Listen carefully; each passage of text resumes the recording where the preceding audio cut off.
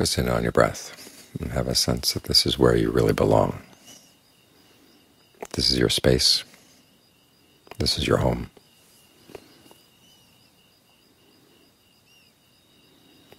It's good to have your own space like this, because we live in a world where there are a lot of things that we can lose outside. Things change outside very easily. And if you don't have a good solid center inside, it's easy to get blown away. So what do we have here? The Buddha talks about having 4 properties in the body. And then there's also the property of space and the property of consciousness. The language may sound unusual and maybe a little bit old-fashioned. We tend to think of old medieval chemistry with the various elements that don't correspond to our ideas of what elements are. It's one of the reasons why I like to translate it as property. Your sense of how you directly experience your body from within needs a vocabulary, and English doesn't provide much of one. And so try the Buddhas. When we focus on the breath, that's the wind element inside.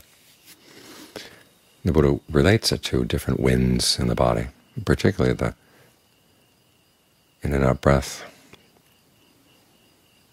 And he says the wind that goes through all the organs of the body. You call it qi in China, prana in Hindu teachings, lom in Thai. It's a sense of movement, a sense of energy, and it's there throughout the body. And when you get sensitive to that fact, you can begin to realize there are times when it's flowing well and times when it's not flowing well. Just learning to see it as energy helps a lot, and also helps to realize that this is your most immediate sense of the body. We tend to think of the body as a solid lump that we move around. Well, how do we move it around? It's through the breath. The breath is the mind's most immediate interface with the body. It's what lets us know that there is a body here, and also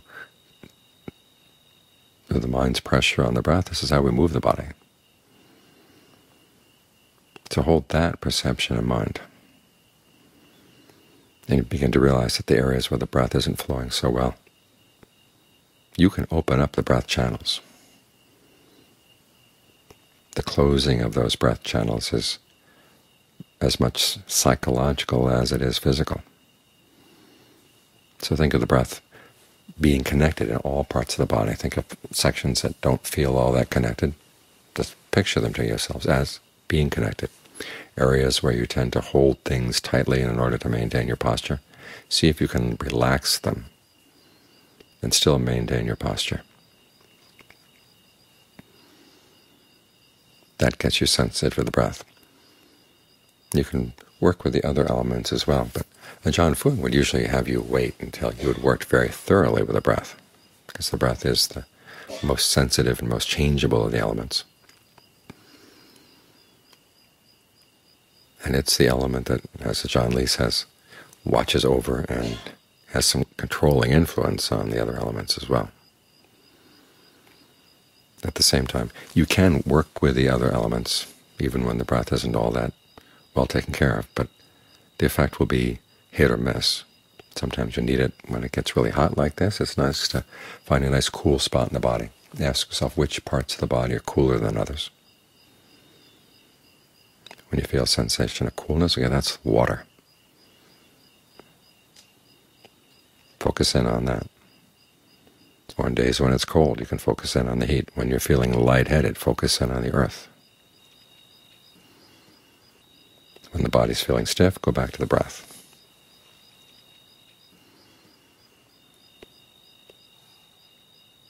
But in order to work consistently with these elements, it's good to have practice with the breath first. As I said, Ajahn Fuang had you wait until the breath was totally still. In other words, your concentration was strong enough that your awareness fills the body. breath fills the body. And the mind is settled in with a sense of equanimity, and the breathing gets more and more and more refined until finally it stops.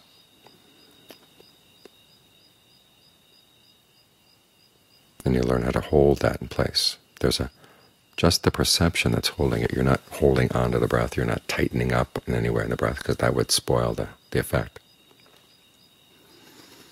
But when you learn how to balance things so that all it requires is just the perception of breath filling the body, and you can stay there.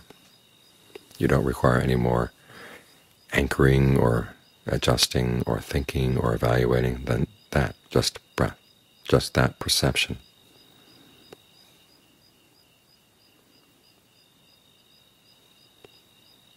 That's when working with the elements gets really interesting. You just think fire, warmth, and you immediately sense, okay, there are these warm parts of the body. And then you work with the warm parts the same way you would with the breath. Think of the warmth spreading around. It starts getting too hot, then you think of water to cool you down. And then to complete everything, you have earth.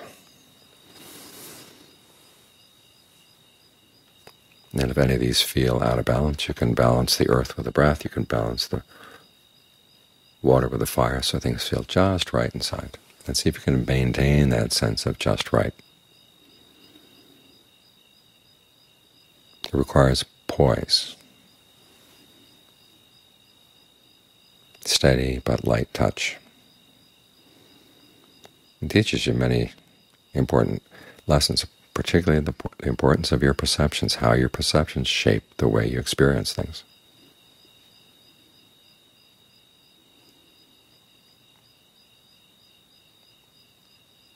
Also teaches you some important lessons about concentration. In the beginning, we have to do all kinds of things to get the mind concentrated. You have to think about this, adjust that.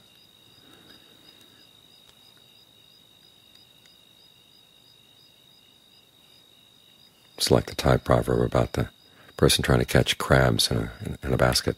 You throw one crab in, and as you're looking for the second crab, the first crab is already trying to crawl out. You get two crabs in, then you look for the third, and the first two are crawling out. That's the way it is in the beginning stages of concentration. You get one thing right, and whoops, something else is gone. But after all, you begin to gather things in, gather things in, gather things in, and they stay. And when there's a sense of well-being, you don't have to watch over them all the time.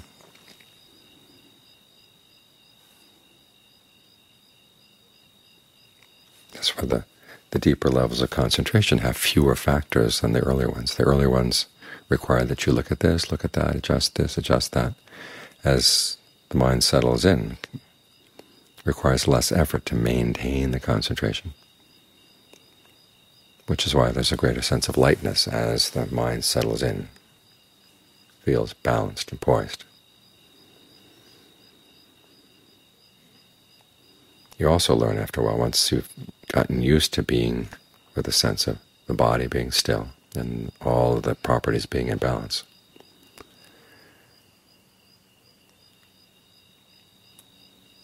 is that as the movement of the breath dies down, your sense of the shape of the body begins to dissolve. John Lee's images of little dots of mist with space in between the mist. Don't go to the space quite yet. Just notice it's just little dots here and there, and there really is no outline. It's like those pictures by Seurat. We didn't draw any outlines. It's just dots, dots, dots of color. And then you can think about the space between the dots.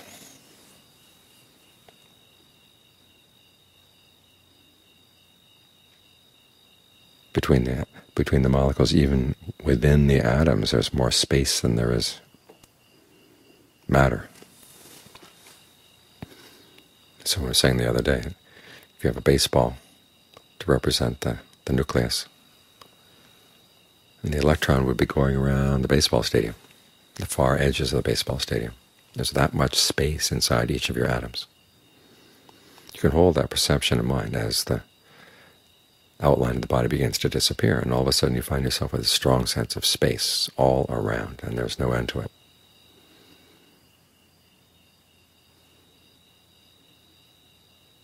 You learn how to stay with that perception. Again, this works best when you've had practice in holding on to one perception steadily. And from there you can turn and look at the mind. Not so much the mind as the thinking organ, but just awareness of the space. What is the consciousness? What is the awareness? What is the knowing that knows all this? Learn how to stay with that perception. And that way you've covered all 6 elements.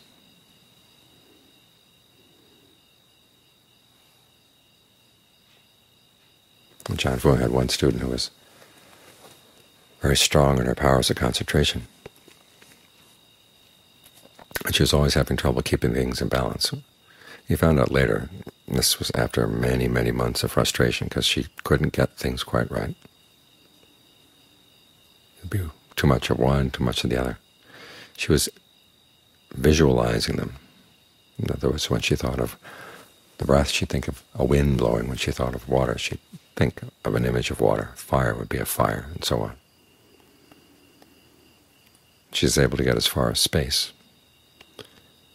But then she couldn't turn around to the awareness because she wanted a symbol, or she wanted an image to focus on. And she couldn't think of an image of consciousness.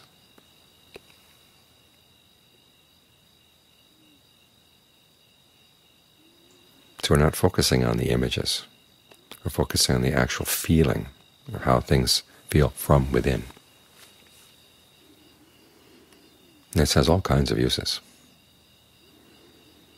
Another one of Ajahn Fugen's students, a woman who had been practicing with him for a while, then he left and went to another place, and she didn't know where he'd gone.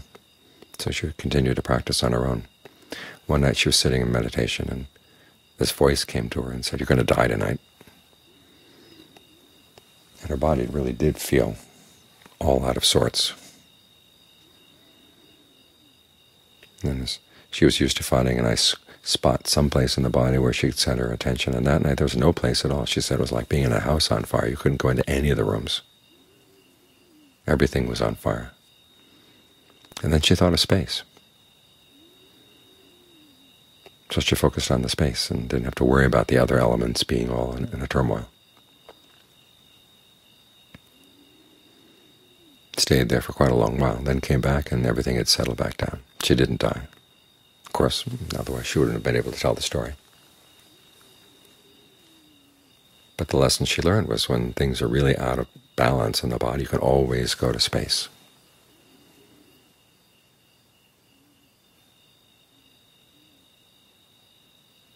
And if you can't think of any better place to go when you die, space is a good element to be hanging out in as the body begins to fall apart. So try to get a handle on this vocabulary, because it really helps you understand how you're experiencing the body from within. What the Buddha calls a rupa, or form. This is what he's talking about.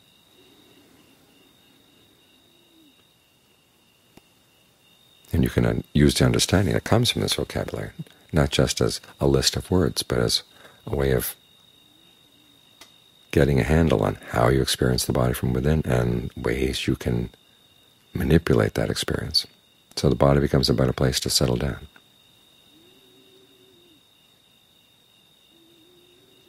And as I said, at the same time you learn a lot of interesting lessons about perception.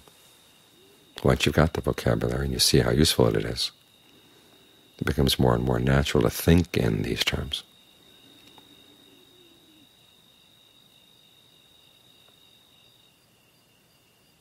And again, the benefits that come from having a working vocabulary for how you experience the body from within.